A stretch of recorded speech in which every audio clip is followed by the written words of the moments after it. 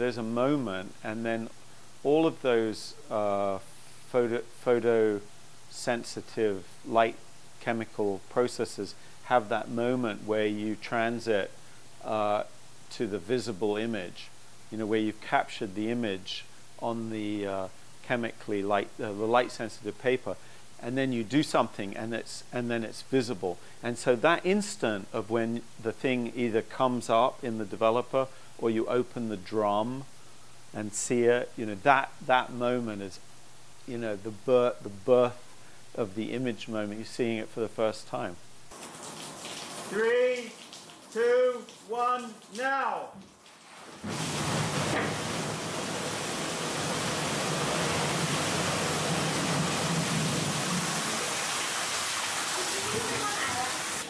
It's a lot of water coming down. It's like, that was about 85 gallons. Gorgeous. The idea came to make a waterfall, because water was the material that was I've used most in my work. So I figured out in my head how to do it, and we set about trying to do it, and ended up with this, which is not exactly what I had in my head, but it was the pattern of how the water moved was the one that was most exciting. The one in my head was not. I got close to it, and it wasn't as it didn't feel as vital. I think what's interesting in these, I mean, with these great waterfall images from Hokusai, is the people who are watching. I find that so compelling, is that the waterfall becomes something that sort of people group around to stop what they're doing and just have a moment with this phenomenon. And you can see that in all of his waterfall images.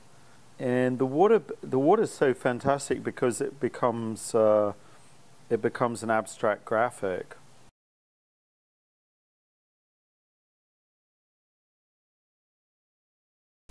This image of the curtain came up really as a sort of bookend to the first photographic image, or at least the first photographic image made in England, which was a photograph of a window.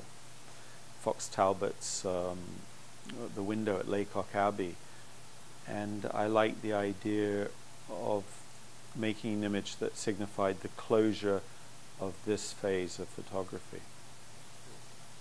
I mean, I wasn't looking at his image thinking, oh, how do I respond to that?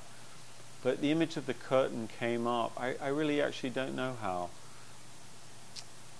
I think I was starting to feel a bit like a dinosaur, in that the world that I knew and had inhabited was ending, closing.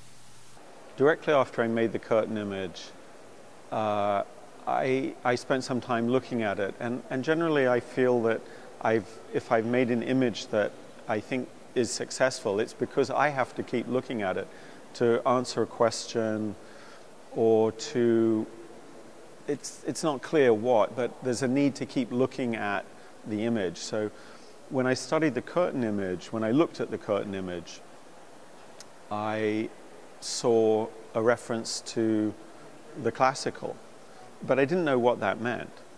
So I returned to these galleries. I used to be in these galleries a lot when I was photographing in the early 80s with a pinhole camera. So I sort of had a taste of classical sculpture from those times.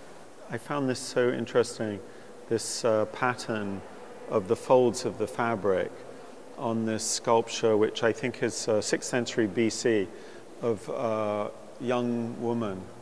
So in the period of the Greek sculpture where the human form is really like a pillar, immobile, upright, erect. I would argue that symbolically that the pillar form comes out of the fabric form. What I find compelling about this is the depiction of the fabric.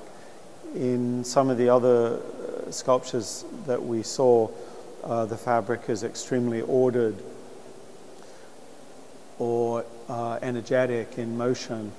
And here you have the fabric in the back of her garment is open and undone and falling in on itself and almost becoming abstracted, chaotic.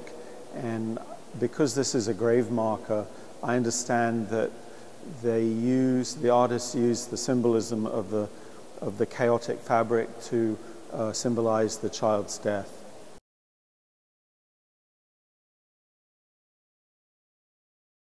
The snake was always, for me, this idea of life moving through time. So the snake then becomes a strand of DNA that passed from distant time through multiple bodies. That snake image for me is that energy, those genes moving down through time across a landscape, across the surface of the earth. In this sculpture, which is a fragment of a sculpture of Hygienia, to me the snake is just symbolic of energy, in the same way as water moving has that symbolism, and frequently that you see the mixing of those two forms, of the motion of the snake depicted or the motion of water depicted, and you have things resembling each other. The snake I understand to be really healing energy, healing force, and it's what I would describe as the positive snake. How do you depict energy, and how do you depict force and energy when it's actually invisible? And the only way you can depict it visually is through the channel of something else, a giant snake, the motion of water, waterfall down a mountainside, the motion of fabric in the wind or with the force of a body moving it. So they're all attempts to show what is unseeable, invisible. The only place we get to see the invisible is on the border where it transits with this world, and that membrane between the unknowable and the invisible and the known and visible has a boundary. And in that boundary, things start to get a little strange.